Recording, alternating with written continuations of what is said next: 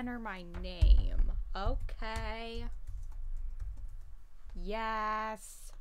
Okay, that's my name. In case you ever wondered. I don't know why. Hey! Seriously, I can't. Okay, I can't use the controller. Can't. Yeah. Absolutely can't. Okay. I unplugged it. Again. I know. Hey! Oh, I already said that. I see an annoying girl running towards me. From a distance, waving her arms in the air like she's totally oblivious to any attention she might draw to herself. That girl is Sayori, my neighbor and good friend since we were children. You know, the kind of friend you'd never see yourself making today. Sorry. Man, I can't, you know, my reading skills. But it just kind of works out because you've known each other for so long. We used to walk to school together on days like this, but starting around high school, she would oversleep more and more frequently, and I would get tired of waiting up. If she's going to chase after me like this, I almost feel better off running away. However, I just sigh and idle in front of the crosswalk and let Sayori catch up to me. Ah! I overslept again! But I caught you this time. Maybe, but only because I decided to stop and wait for you. Yeah, you say that like you were thinking about ignoring me. That's mean, Stacy. It's weird hearing my name. It's weird saying my name. You know, like myself, like in the third person. That's weird. Well, if people stare at you for acting weird, I don't know. Why did I make that face? Seriously, why did I make that face? That I don't want them to think we're a couple or something. Fine. But you did wait for me after all.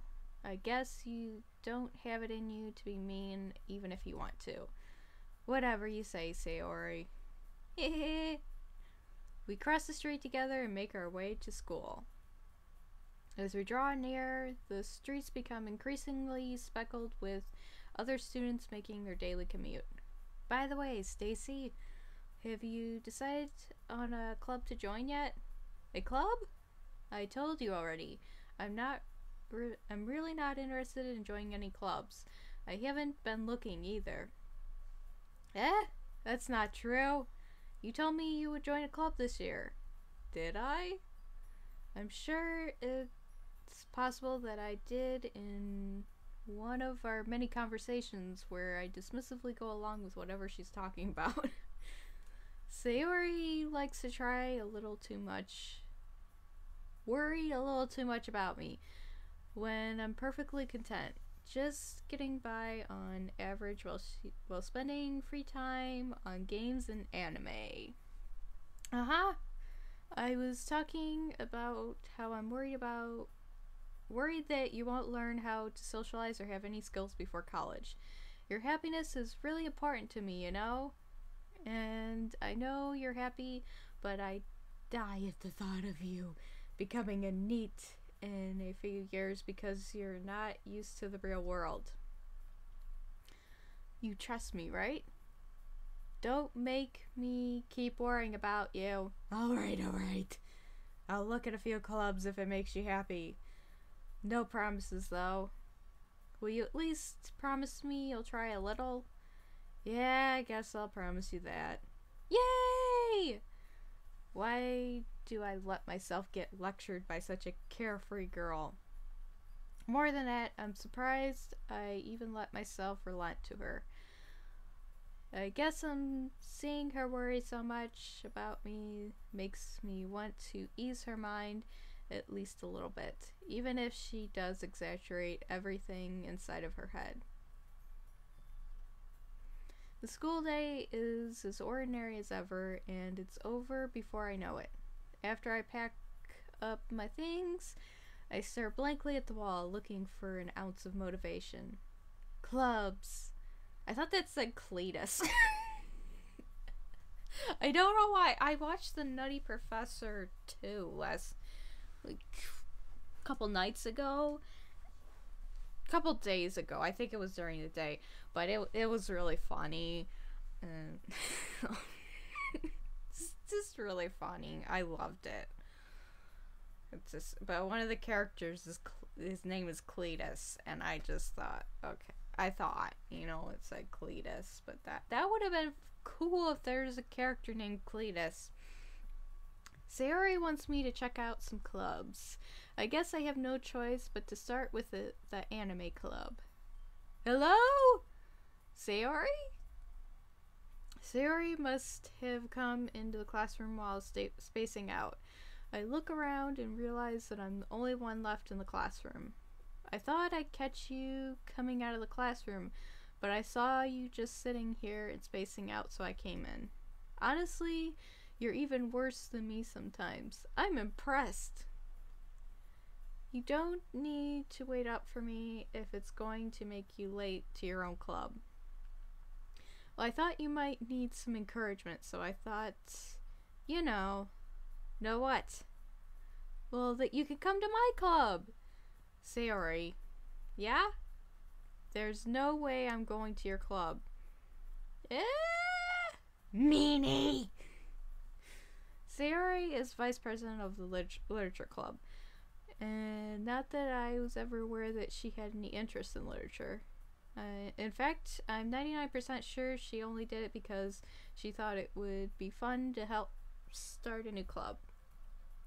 Since she was the first one to show interest after the one who proposed the club, she inherited the title Vice President. That said, my interest in literature is guaranteed to be even less. Yeah, I'm going to the anime club. Come on, please! Why do you care so much anyway? Well, I kind of told the club yesterday I would bring in a new member. And Natsuki made cupcakes and everything. Don't make promises you can't keep. I can't tell if Sayori is really that much of an airhead or if she's so cunning as to have planned all this out. I let out a long sigh. Fine, I'll stop by for a cupcake, okay? Yes, let's go! And thus today marks the day I sold my soul for a cupcake. I dejectedly follow Sayori across the school and upstairs, a section of the school I rarely visit, being generally used for third-year classes and activities. Sayori, full of energy, swings open the classroom door. Everyone! The new member is here! I told you, don't call me a new member. Yeah? I glance around the room. Welcome to the Literature Club. It's a pleasure meeting you. Sayori always says nice things about you. Seriously? You brought a boy?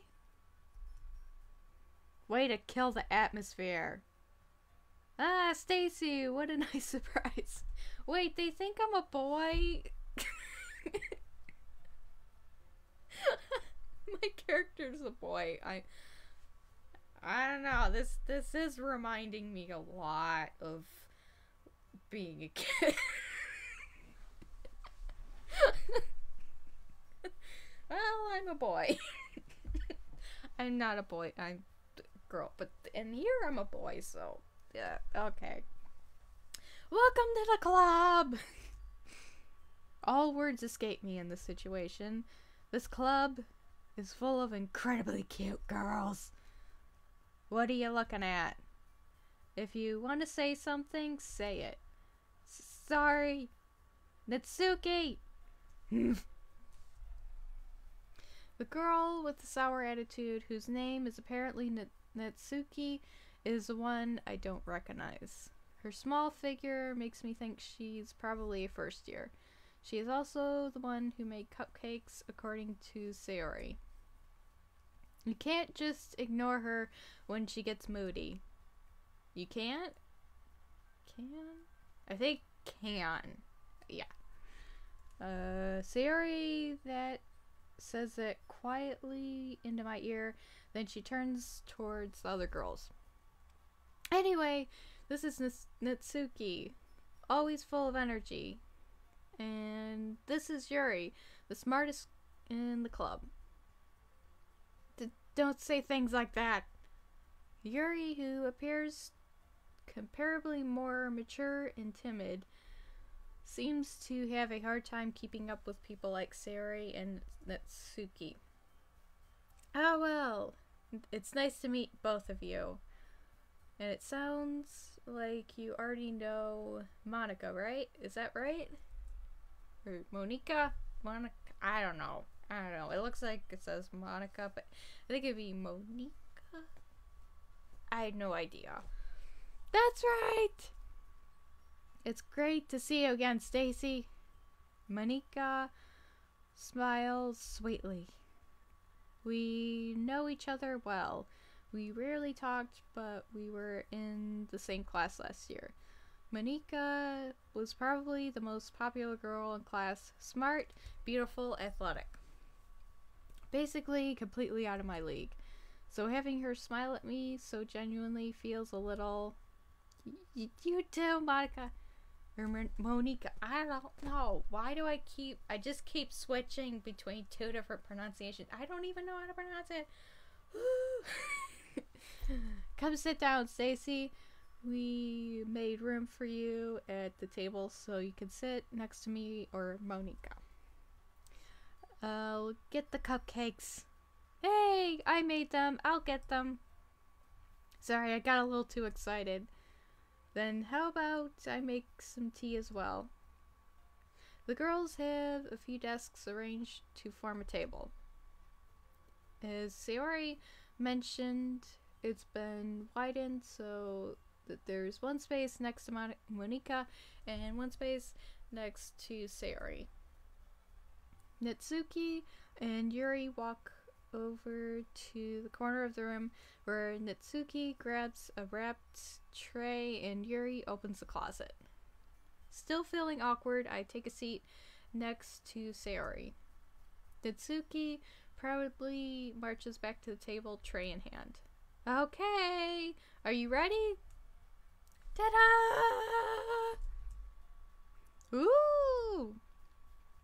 Natsuki lifts the foil off the tray to reveal a dozen white fluffy cupcakes, decorated to look like little cats. I thought that said rats at first.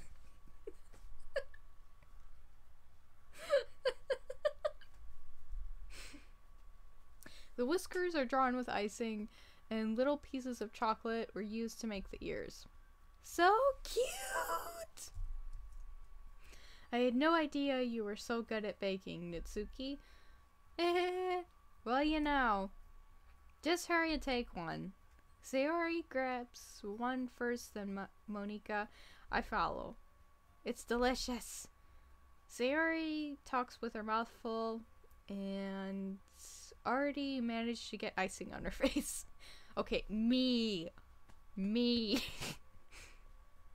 I turn the cupcake around in my fingers, looking for the best angle to take a bite.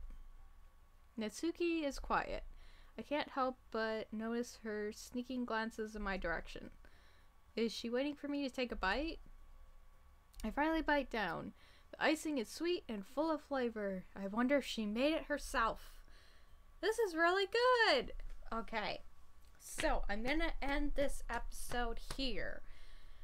For now, I have to go, but until then, smooth sailing to you and your pirate crew.